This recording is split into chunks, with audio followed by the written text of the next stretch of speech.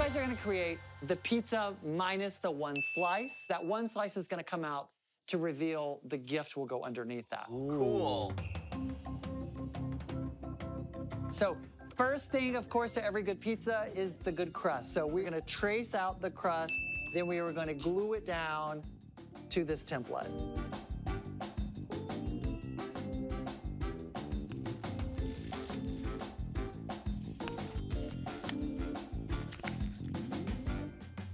All right, I got my pizza slice. All right, so now you're gonna use your glue stick that's there in the middle.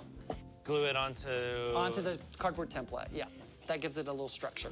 Ah. Our next step, we're gonna trace that around on the red, and that's gonna be like our pizza sauce, our marinara sauce. And then we're gonna trace it around on the yellow, and that's gonna be the gooey, delicious cheese that goes on top.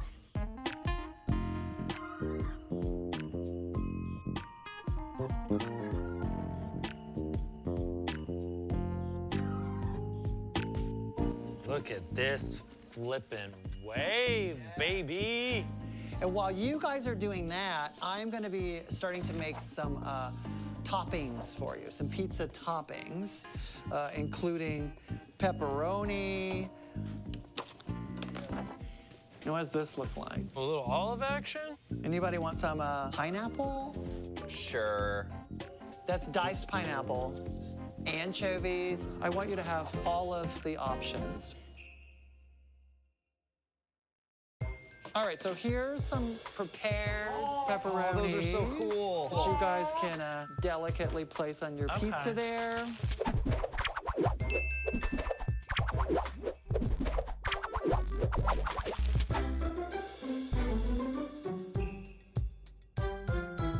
So I'm going to flip this over. We're gonna see how good your glue skills were. So far, so good. And now I'm going to create a hinge on the back of this out of masking tape.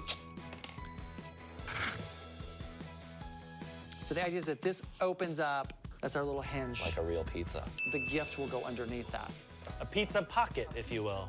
All right, there's only one thing missing from this pizza.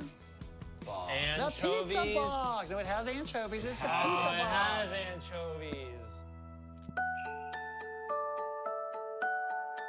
We have something for you here. We have a double-sided paper. So we're gonna be wrapping it with one color showing, and then we're gonna embellish it with the reverse of the paper. So roll out some paper. What I do with this, if you wanna leave enough to fully cover the edge, but not much more, and then I'm gonna cut. Now, this is gonna be our edge, our working edge. So what I do is I pull this up, and we should have just enough paper to fully wrap this thing.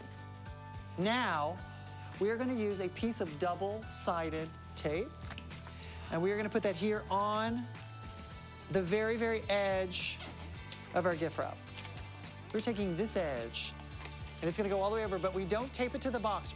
We fold this edge over, and this goes right to the edge. Tape this flap down. Okay, so now we turn the box up on its edge. And now I take my fingers and I tuck them down and tuck them down. And this gives us those first little flaps.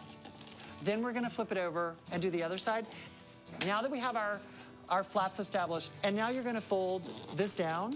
Now, if it goes beyond the bottom of the package, which it may, you just give it a little trim at the bottom,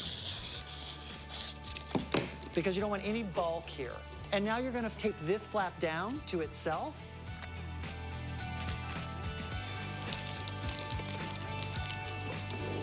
So I have one end is finished. All right. Then you go with the other side. Make sure you do it in the same way.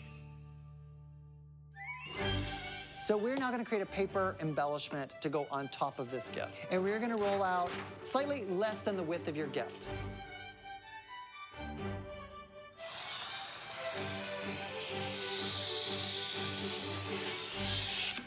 Okay, so now what we're gonna do is create an accordion fold. So you wanna fold about 1 inch, and you keep going back and forth, and this is an accordion fold.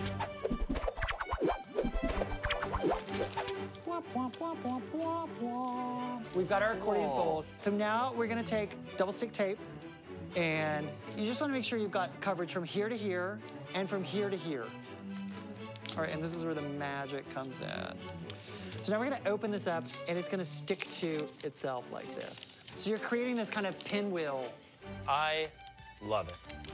And I take the double-sided tape and I just make an X on the back of this, flip it over, center this, and then that's gonna stick down to itself.